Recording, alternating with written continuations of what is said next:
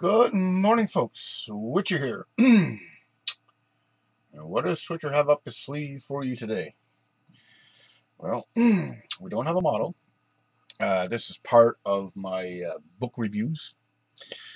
And today I want to discuss, I received this in the mail yesterday, how to build dioramas, aircraft, armor, ships, and figure models, so on and so forth, by Sheperd Paine.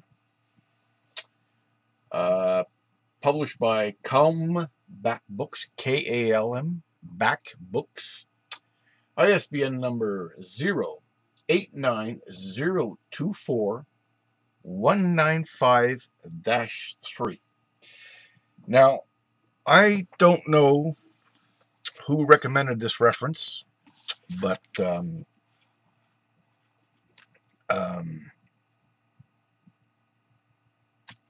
acquired it. And it was a good reference to acquire. Table of contents, okay, in the various chapters, okay, chapter 1, ideas and planning, chapter 2, from the ground up, chapter 3, weathering techniques, chapter 4, posing and painting figures, chapter 5, the elephant's dilemma, chapter 6, details and accessories, chapter 7, super detailing, battle damage and interiors, chapter 8, the lady be good, chapter 9, structures for diorama, chapter 10, farewell to Bonhomme Richard, chapter 11, the road to Damascus, chapter 12, resin, plaster, and other aftermarket kits, 13, the hornet's nest, 14, shadow boxes, 15, the meeting of the Admiralty Board, 16, mirrors, force perspective, and other special effects, 17, the gun deck of HMCS Victory, and chapter 18, photographing your dioramas. There are several step-by-step how-tos in this particular book. Chapter 5, the elephant's dilemma. Chapter 8, lady be good. Chapter 11, the road to Damascus. 13, the hornet's nest. 15, the Admiralty's board, and the gun deck of HMCS Victory. And basically these steps-by-steps are a compendium, okay, of the descriptive nature of the book, and they just show you how these techniques get applied. Very well laid out, nice glossy paper, and I'm going to make sure I'm in shot here. You're not going to get both pages, but anyways, we might zoom out a little bit and see if that's not any, that doesn't make it a little bit better. There we go. Okay. The introduction, a scene that tells a story, the skills that you need, so on and so forth. Ideas and planning. Okay, some beautiful shots of, in this particular one, the tank of what around a penetration looks like, so on and so forth. This particular one I want to focus in on, and very important, and it's entitled Emphasizing the Storyline. And this is basically what's going on. It says we have the gunner that's clearing a misfire and so on and so forth. Okay. Yeah, that's okay. Figure B, they turn around and say, let's show some realism in there, some urgency, and so on and so forth. Okay, and C, we definitely see the urgency in clearing that jam, okay, because he's got the driver is down and so on and so forth. They're being fired upon, so it's incumbent. So let your diorama tell a story. And that is an interesting perspective. And I've seen that and couldn't... I didn't know there was books to actually do that. We go into displaying planes, okay, various armor, balance, the difference between balance and symmetry, okay, how to balance your project. And there's a lot of Fibonacci sequence, and I'm going to show you a prime example of that where they show you the golden mean. Various things, okay, for example, nope. And throughout, okay, building complex buildings and so on and so forth. The position of the troops, they have to be realistic. They have to tell a story, okay, and that's basically what they're telling from the ground up. Here's an example of Fibonacci sequence. I'm going to zoom in on that one. The golden means.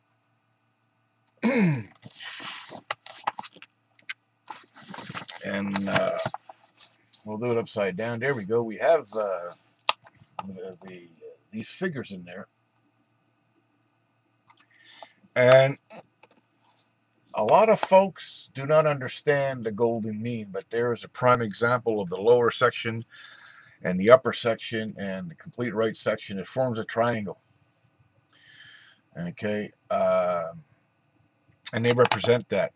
Okay. Majority of folks might be doing this stuff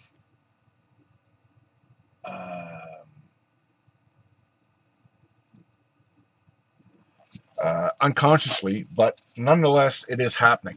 Okay. So then they discuss about the ground up. Okay, building your diorama. Rocks and boulders. Okay, boulders are exposed, therefore they should not be sitting on top of your diorama, but rather sunk into the earth. Vegetation, everything is sporadic. Okay, it's not symmetrical. Building dioramas, materials used, so on and so forth. Here's an example of where they're talking about 14 in Andrea Korybanik's Eye Deep in Hell. The groundwork tells the story more than the figure does, showing the horrors of World War I trench warfare. And I want to focus in on that. And this is an example of telling the story. This is an absolutely fantastic book. I've only perused. I haven't read it yet. I look at the pictures. Okay. As we see, we got a German grenadier ready to toss his grenade and all that good stuff. He's in a trench, and we see the dead bodies. Absolutely wonderful rendition of that. The face depicts the urgency of tossing that grenade and so on and so forth. So it tells a story, and that's what they're telling. The diorama is not just a matter of placing a vehicle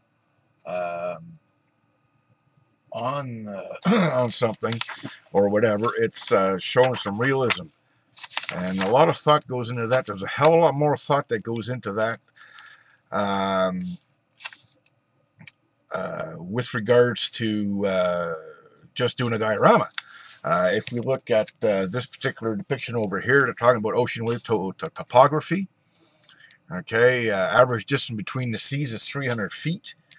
Okay, with following seas and so on and so forth of anywhere from 4,800 feet. But a 300-foot destroyer should be fitting in the waves, between the waves, or so.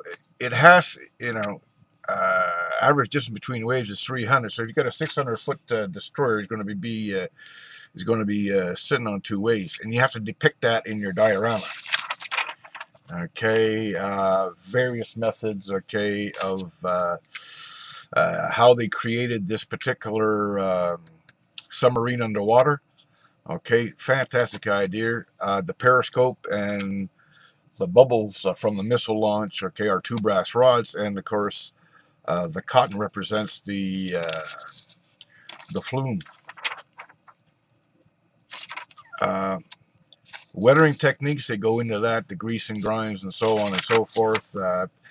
It's stuff that we already know, but nonetheless, it's there. And posing and painting figures, okay, is a nice chapter. They have to be in realistics. For example, here, some guys are doing it is where they're using hot water and so on and so forth, and bending hands around objects. Okay, don't have an open hand around a pipe, but a closed hand and stuff like that. Attention to detail. Um, Imbalance, high protection. Okay, the various very good book.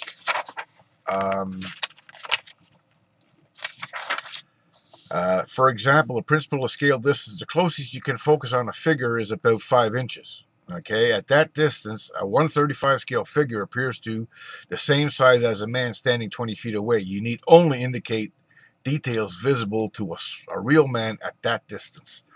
Very interesting. Very interesting observation there. And I'm starting to understand the 1/35 scale more and more. Cohen talks about it occasionally, and now I understand it. In this one here, he did it a little gracefully and all that good stuff. This individual is it's showing he's wounded, but it's not gory. The placement of this shoulder, he's a down soldier. He's been killed. It has to depict that he has been killed. And in this particular one, they say if you include dead bodies on a scene, make sure they look dead, not just knocked over. Be sure to press them firmly into the groundwork. Note that this figure's head is thrown back and how his helmet tilts down over his eyes. Okay.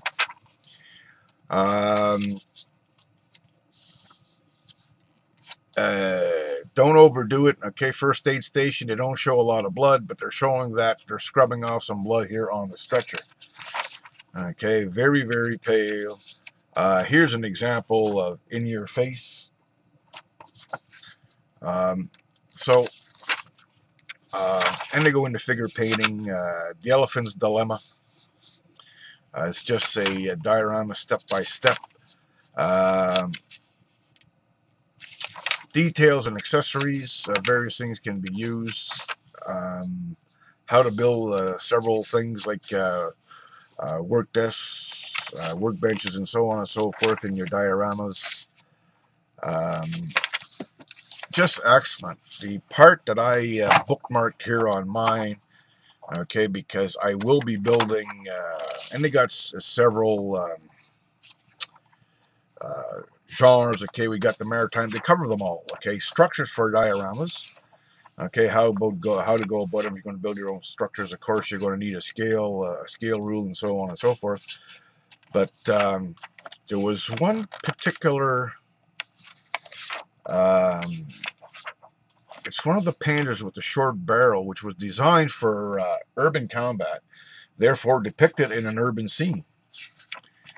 It's in this book, I believe. Vehicles with large guns and so on and so forth.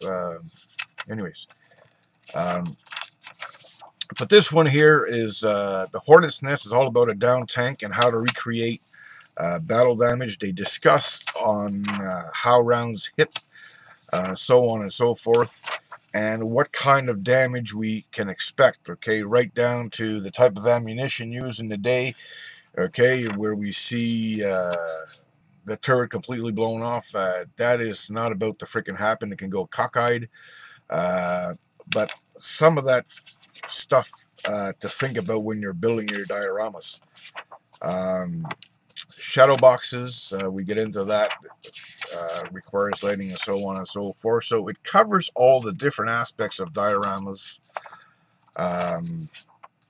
and how to go about it. Didn't pay much for this book. I think it was about $12. Okay, it's used. But definitely worth the price of admission as far as I'm concerned. There's some superfluous information in there that we already know. There's maulers out there that don't know. But what I'm trying to offer here to you, folks, being a newbie into some of this, is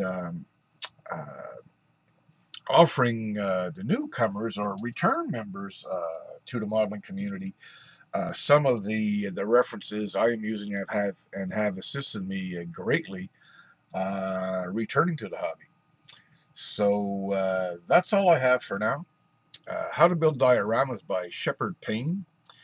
A well-worthy addition to your reference library for those folks that intend on building dioramas.